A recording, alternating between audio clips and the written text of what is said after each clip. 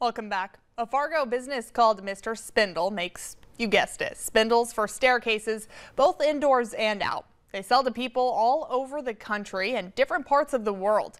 While they are in the business of woodworking, they are also very conscious about the environment and say activists have nothing to worry about. There are more redwood trees growing right now in America than there were in 1900 because they've been replanted and replanted and replanted. And so these people that are afraid of deforestation and all that sort of thing, their fears are really hollow. Bob Matthews has been in the business since 1977.